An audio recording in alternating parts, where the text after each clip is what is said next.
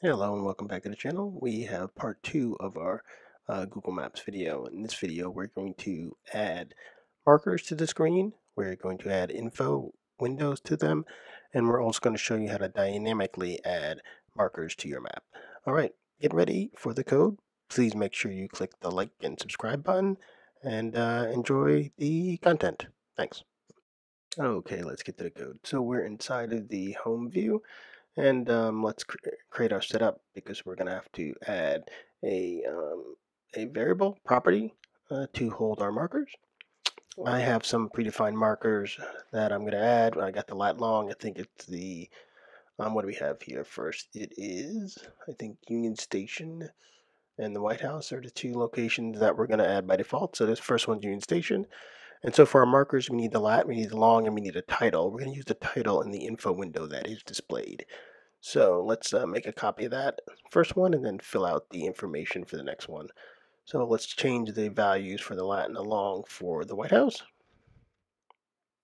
I don't know these by heart. We're cutting and pasting these, obviously. And we'll get those set in there. I mean, later on, we're going to show how to dynamically add them. But for now, we're just going to hard code some values for our marker. All right, so we have our marker set. And then now, let's go to our component that we've created. And we need to create a new property called markers. And this is how we're going to pass the markers in. We need to make sure we return it from our setup so that we have access to these values in our template. Okay, so now it looks like we're set up in our home. We have our property assigned. Let's go to our map component. Okay, and now in our map component, let's add our new property, markers, and it's a type array. And then let's go down and let's see how we're going to use this thing. So let's create a function called load map markers. Because later on we're going to need to be able to load markers multiple times. So when the properties change, we'll have to reload the markers. So that's why we separated it out into a function and did not include it directly in the init map function. Okay, so before we load the markers, we're going to make sure we actually have some markers. So we're going to check the length of the marker array. And if there is nothing, then we're just going to get out of there because clearly there's no markers to add. If there are some, then what we need to do is we need to loop through each one to add them. So we're going to have the props marker for each, and then the for each will provide us the actual element, which we'll probably define as a map, something that makes more sense, map marker. And then what we're going to do is we're going to use a Google function to actually create a Google Maps map marker, and we're going to pull the properties from the marker info to construct the Google map marker. Okay, so we set up this constant that's going to hold it, and then remember our Google object is hanging off the window, so we say new window Google Maps marker, and then we pass in the required properties, which clearly is a position, and position is the lat long. And we need to create a new Google lat long with that. So once again, the window Google Maps lat long. We'll create the object that needs to get passed in. So we get our marker info and the lat, and then the marker info, and then the long and leng, LNG, whatever you want to call it. And that will create our position. Okay. And then you need the map. And remember, since we're using this reference, it's the map.value that you want. And then for the title, we're going to take the property off the marker object we created called title, and we'll pass that in. So now we have our marker created. We have a couple of errors here. Looks like I'm calling load marker before I defined it. And then it looks like I had an old import that wasn't needed. So let's move our load. What is it saying? We're calling map markers in the init, and we haven't defined it yet. So let's switch the order, put the window init map at the end of my setup and the load markers at the top. And then what do we got left? Map markers assigned value, but is never used. All right, for now, since we're not really doing anything with the map marker, so we can remove that constant. and just create the objects and add them to the map. And then marker is not defined. Oh, it's marker info, not marker. Let's clean this up a bit. I'll fix this error later. I think we just need a hard reload to get this thing going. Let's try that. Okay, reload, voila. And we have our markers appearing. But we don't actually have the titles showing anywhere. So we have the markers actually appearing on the map, which is what we wanted. And then the next thing we'll do is we'll add the info window, so when you actually click on them, you see the little info pop up that you're used to seeing. Okay, so let's go back to our map component and put a little comment in here so that we know what we're doing. This first part puts the marker on the map, and then we will, let's clean that up a bit. Because what it is as we're looping through the markers, there's two steps. The first step is to put the marker on the map, and then the next step is to create the info window that's associated with the marker. So that's the next comment that we had, is the info window.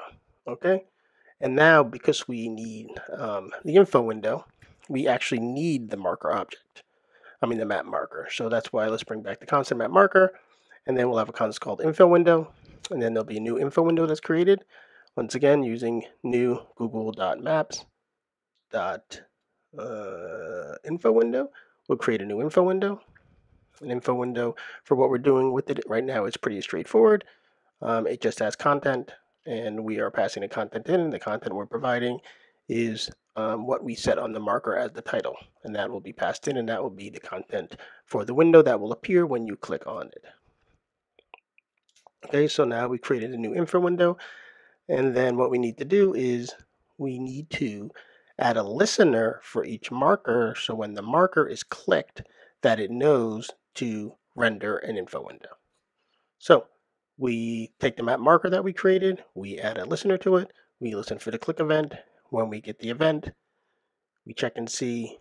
I mean, there's a bunch more things you can do with the event, because the event that you get back tells you what type of event it is, but we're not going to go into that right now. So we're just going to say, if a marker got clicked, then if the marker has a title, then we're going to assume that since you have a title, you have an info window, and we're going to show the info window. So that's the map marker title is not map marker title does not equal null. Since the map marker title does not equal null. Oh yeah, that's a better way to do it. We're going to associate the info, we're going to add the info window to the map marker object so that we have it when we need it.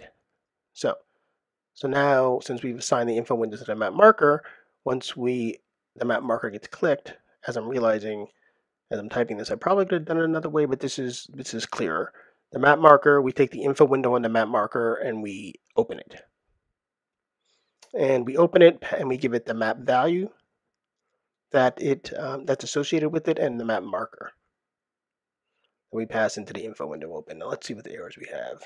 Marker is not defined, Google is not defined. So I don't need the event, so I can remove it from there. Next up, Google is not defined. I need to add the window object, so that solves that. And then marker is not defined. It's not called marker, it is called marker info. Let's change that to marker info. Let's compile, and let's see what we get. Okay, click, I get my White House, yay. I get my Union Station, yay. So things are working as we expected them to work. We've shown our markers, and now our markers appear, and we have info windows that can show with that. Let's just to let you know, you can add HTML to your info window. So we're just going to change our titles to, we're going to put them inside a strong element so that they can show up as bold, and we'll show you how that looks.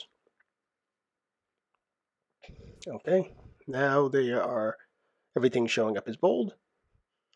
Okay, let's move on to something else cool we want to do here. What we're going to do here now is we are going to show you how you can dynamically add additional markers to your map. And to do that, we need a reactive variable. So we're going to change markers to be a reactive variable.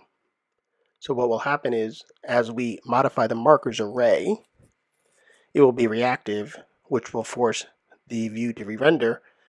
So what we're going to do is we're going to create a button, and when you click the button, what will happen is that the button will add a predefined location to our markers array. The markers array, because it's reactive, will force the Google Map component to re-render as it gets the new property with the new marker.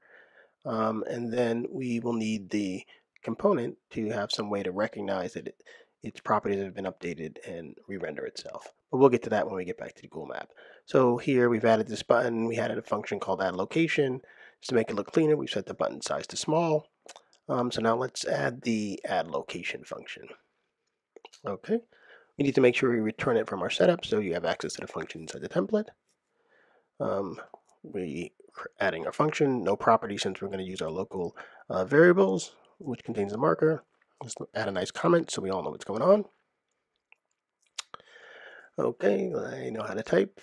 It's late, but I still think I can pull it off. Okay, what's it complaining about? Empty arrow function. Okay, that makes sense. Let's put something in there. Maybe getting a little crazy with the comments, but it never can hurt. So let's add our new markers array. So remember, since we're using a reference, we have to say markers.value.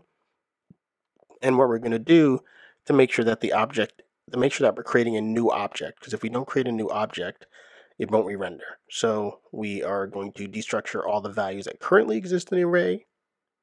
And then we're going to take my new predefined object, and since we're in Washington, we're going with Nationals Park. So I Googled this because, once again, I don't know these off the top of my head. So I've Googled a lat long for Nationals Park here in Washington, D.C. We're going to set the necessary properties, which are the lat, the long, and then a title. And to stay consistent, we will add the strong element to it, so our Nationals Park will be bold. And so now when we click add location, it will create a new markers value object that has an additional marker in it, which is Nationals Park. And as you can see, we're getting our usual errors. What did I not import? I did not import, what is it, Ionic button. So let's add my Ion button to my imports. Ion button is not defined. So I add it to my imports. I need to add it to my components. That should make that error go away. Let's see what we get now. So error's all gone. Everybody's happy inside of my home component. Now I think it's time to switch over to my Google Map component. Yeah, let's just console log so we can see that my markers are actually getting updated.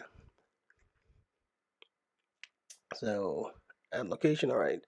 We can look at the reference. I know it's kind of small in video, but you can see that we now have an array of 3 objects, which indicates that my data is actually getting added to my markers array. So I know my add location function is working, my markers reference is getting updated, and that's what we need.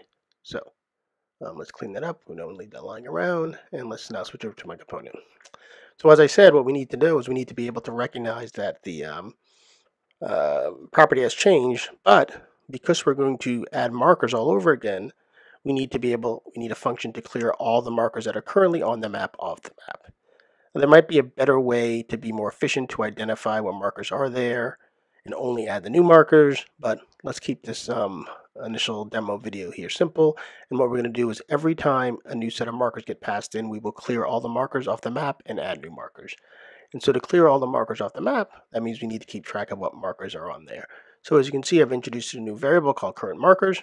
And what I'm going to do is in load markers, I will add all the markers into current markers and keep that property around.